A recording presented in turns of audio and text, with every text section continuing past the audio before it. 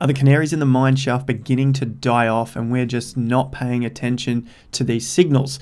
Today we're going to have a look at Bitcoin, the massive news that continues to come out, the lackluster price increases which are going along with this news, and trying to understand where the hell we are right now. If you're new to the channel, thanks for stopping by. My name is Jason and you found your home of Hopium-Free cryptocurrency content. If you like the sound of that, hit the subscribe button down below and the bell notification icon so you can be alerted for the next Hopium-Free crypto update. And if you find value from the video, leave us a like down below. It goes a long way to helping out the channel. All right, guys, let's take a look at Bitcoin on the chart, and then we're going to cross over to some of the news articles. So the 2 days that I have here highlighted with little green arrows are days that Elon Musk has pumped the price. The first day is when Elon tweeted about Bitcoin, and the second day is when it was announced that Tesla was buying, or Tesla had bought, $1.5 billion worth of Bitcoin. Now, on that sort of news, we would probably expect the market to pump a little more the following days. And to note that the market didn't increase anymore, and what I'm looking at here are specifically the closing prices. So the close here is 46,400, 46,500. Then we had a lower close, we've had a higher close, and we're just starting to slowly step our way up. Now, I'm paying attention to the closing price because that is the price that the market says shows over for the day. That's an important price to pay attention to, not only the high price, but the closing price as well. So if you're a trader, you probably know about that. You know, closing prices for any particular time frame are important. So looking back, we have Elon Musk tweet pump. Not much happened, but we did end up seeing a slow climb up to the old all-time high. It was on lower volume, and as we continue to push through these highs, we're getting lower and lower volume. The other sign, so the other canary that is dying off in the coal mine here, is we are now at our 50% point from our major fib level. If you're a follower of the channel, you know we look at fib levels and their support and resistance. The major one here is our fib extension tool. Basically, we're taking the whole range.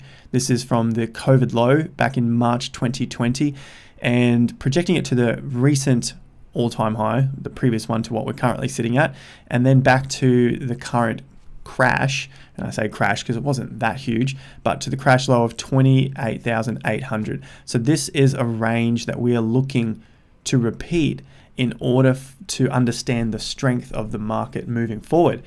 So currently we see exactly 50% of that range showing signs of resistance. We have yet to close above this range for a couple of days straight. Only yesterday saw us close slightly above this range by about $100. So I really want to see a stronger close above this level to let me know that maybe we do have some more strength left in this market to continue on to our next price prediction points. We like to call them price forecasts, but people searching in Google love to call it price predictions. So the forecast after the 50% level is 52,300. Then we move on to 58,000. I'm probably calling it closer to 60,000. And then we really want to see the market get to 67,000 to at least repeat this entire price range one more time. And the reason for that is we want to see the strength in these ranges continue on to be at least 100%, if not a little more. And what I'd look for after that is 76,500. So my real targets here before we get a breakdown, we do not want to see 28,800 breakdown. That is a low that's set now. And if we were to go below those areas, I would probably say that the show is over. I don't want the show to be over. I definitely want to see six-figure Bitcoin. I'm hopeful that this is going to be the low. So we already see another low price here. So we got a price of 27,700. We have another low of 28,800 and then another low of 29,100. So I think amongst all of those areas, we should see a low hold at this point. If there was a spike down and come back, no problems. Even better, we shake out the weak hands and we get to continue moving forward. But from this point, we really want to see this market at least push up stronger again with some increasing volume. We have seen the volume begin to die off as this market has pushed higher. So that's a worrying sign if we take a look back at 2017 all-time highs and we see a similar-ish pattern form. Have a look back. Market begins to push to new highs and more new highs and more new highs, and everyone's thinking this thing is going to 50,000, 100,000. It can't be over. There's a whole lot of people who haven't bought yet, but the volume continues to die off as the market increases. We got a couple of bars here right at the top, very low volume at the top, and the market can't hold and completely dumps straight after that. It takes out a couple of these major lows here, which is the first sign that we probably are changing trends. So I'm hopeful that we don't see that, but it is probably not out of the question that we'll see a dump at some point. Now, where could that point be? 50% where we currently are is a pretty good point for that to occur, but we definitely don't want to see it break these lows. If we get beyond here, then just those other numbers that I've mentioned earlier, 52,000, 60,000, and then 67,000 would be some great areas to at least hit as a target in the meantime before we get a pullback. And we always want pullbacks in these markets so that they can then shoot on higher and longer. We don't want this thing to end too soon. We don't want it to shoot straight up and it be all over. We really want some reload points, some reaccumulation zones before we can take off again. So if you're getting in late and you do happen to experience a market pullback of in the vicinity of say 20 to 30%, I think it could still keep us in the game. We might even get a pattern set up that looks like a shoulder and a head and then maybe another shoulder. And this is projecting very far out. This might not even happen. Maybe we don't even see any of this occur, but I'm just thinking about ideas and patterns that we may see down in the future just to prepare ourselves in case this happens.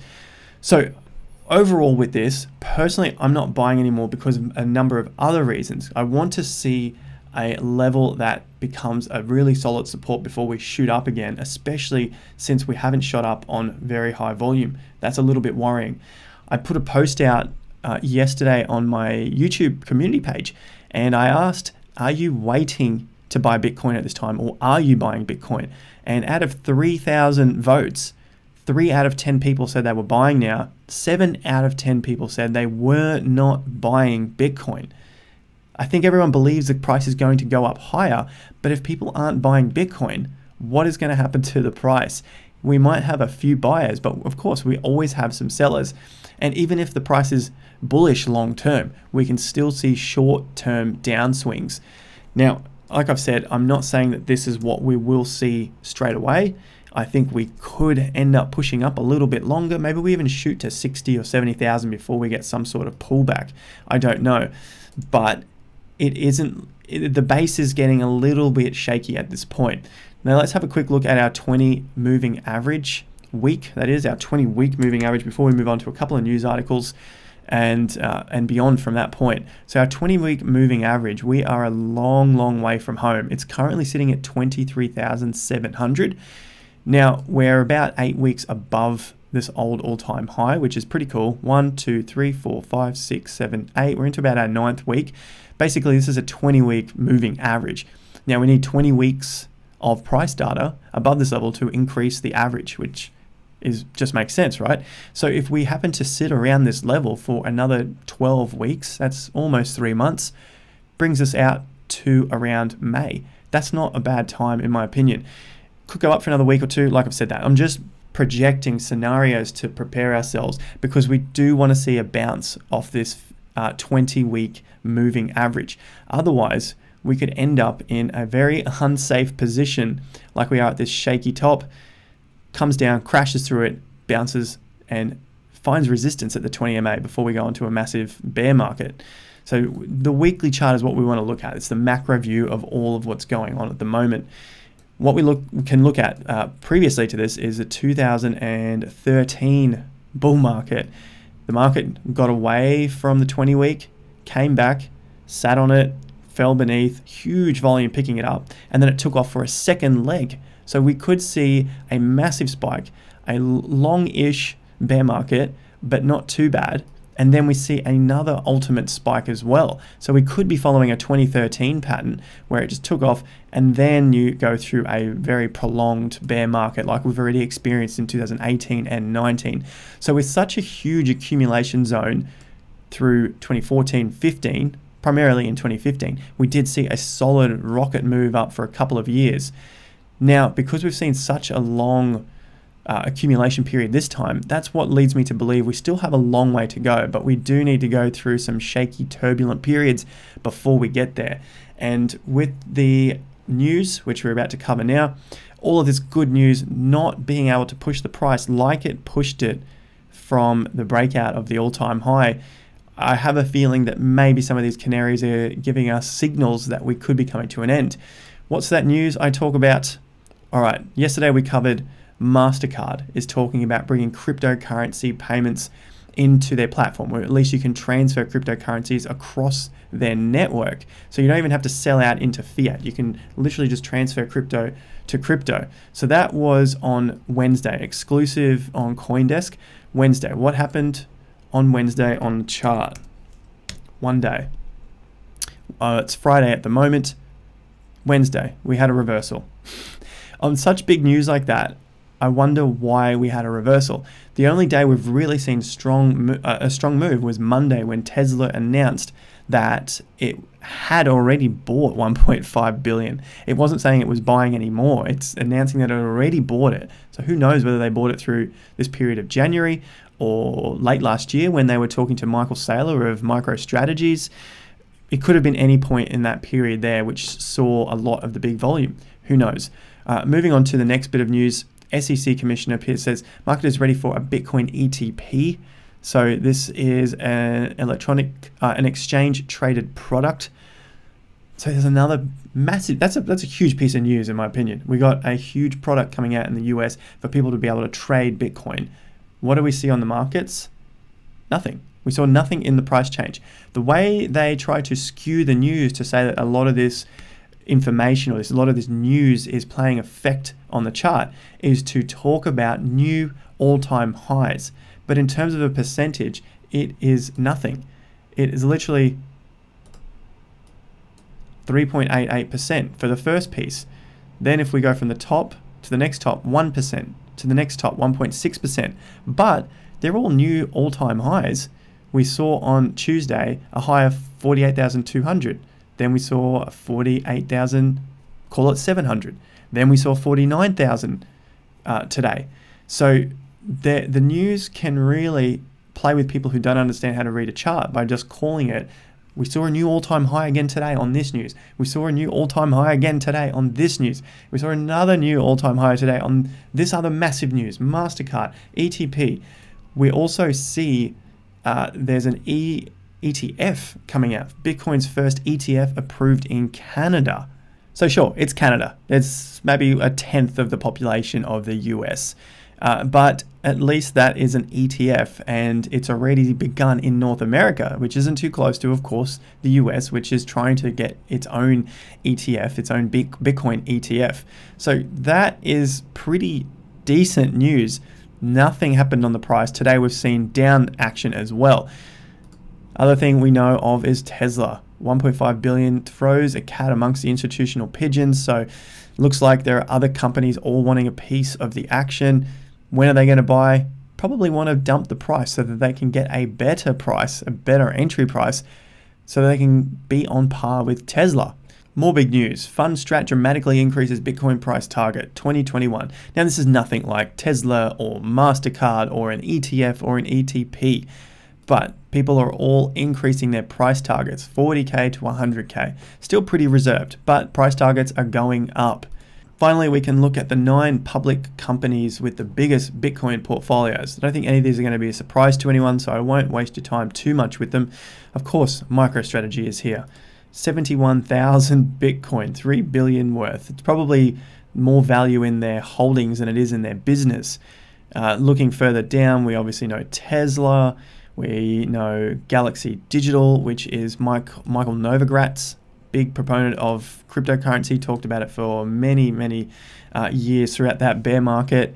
Next, Grayscale. Like, these are all known companies. So we can really see that a lot of these have already put their investment into Bitcoin, which may mean, like we saw on the volume, that there aren't as many people buying anymore, even though we believe the price is going to go up. So what does this all mean? We've got a whole lot of good news, not much price action happening from all of this good news. That's what's leading me to believe that we may be seeing some sort of slowdown until we can catch up again. Remember, time is on our side here. If we can last a long time here on the markets, on this bull market, then we can sustain a longer bull market. We don't want to see this thing shoot up to the moon. So right now, personally, like I said earlier in the video, I'm not buying any more Bitcoin at this point. However, I will leave you with a couple of coins which I do like the look of on their price charts. I'm not saying anything about the company themselves. It's just the price chart, which I think looks pretty decent. The first one is Tezos. Now, I like charts where I can get more Bitcoin. I'm not just interested in the USD price, because if I was, I could just buy Bitcoin, because I believe Bitcoin is going to go up a lot higher. So let's take off the USD price and the market cap, and now we just have the Bitcoin price down here. We're seeing a low, a little bump up, and now we're getting a higher low. It could mean that accumulation is coming to an end on Tezos. Tezos is one of those smart contract coins which hasn't seen its day in the light yet. We've seen a lot of the other smart contracts really blast off during this altcoin season. Tezos has lagged a lot. May not get the same gains as a lot of the other smart contracts have, but I still think we could see a doubling or a tripling in this price. It's probably not too far-fetched, especially if we take another quick look at the USD price. We're about to explode past that all-time high that it had at around $4. We're currently sitting at $4.40. So we definitely want to see this thing shoot off from here. And if we are able to get this Bitcoin price up a little more, then we could see a doubling of our Bitcoin. I think this could still work out if Bitcoin was to fall. Maybe it'll see a shock drop initially, but because we're so low and because it's on its move up, we might see some money pour into this, as it's one of the later altcoins to be taking off. So I do think that Tezos is a pretty good looking bet here, and that's something that's definitely on my watch list. I'll probably be picking up some of this as well, some Tezos, to obviously increase my Bitcoin holdings. The last little piece I want to have a look at is Wi-Fi. Grayscale is looking to offer Wi-Fi. Now, if you follow the channel, you know I've talked about Wi-Fi many times before, one of my favorite cryptocurrency projects, and I think it's a great way to increase my Bitcoin holdings as well. So with Grayscale looking to add it into their portfolio, doesn't mean a hell of a lot, because obviously they have Zcash in here, no one's investing in Stellar, Litecoin, crazy, Horizon, I have a lot of. It's doing very well. It's actually over 10x from its low. It's getting closer to 20x from its low last year. No one talks about Horizon, and no one's buying it up here. So Wi-Fi, I think it's obviously a really popular DeFi project. It's coming into Grayscale. We'll see what will happen there, but it's definitely a good one on my books, and I'm holding Wi-Fi because I want to increase my positions. And following from that, when I want to sell, where am I going to hold it? I've got a little article here about BlockFi Celsius next. So BlockFi is a great one to sell to, as is Crypto.com. Basically, they're like savings accounts, so I can just hold the cryptos in there and wait until I think there is a better time to buy up other cryptocurrencies. So if you're interested in that, I have links to those in the description down below. If you wanted to buy anything I talked about here, there's a link to SwiftX down below, and Binance for the international guys, SwiftX for the Aussies. I mention those because there are a lot of scammers in the comments section, and I don't want you clicking on anything down there. There's WhatsApp numbers, Telegram stuff. It's all a scam. Forget that stuff. Just check this stuff out. Official links are in the description or my pinned comment down below in the comment section. That's what I'm seeing with Bitcoin at the moment. Personally, like I said, wrap it up, summarize. I'm not buying yet, but I think there are some other potentials out there which are looking pretty good on their charts.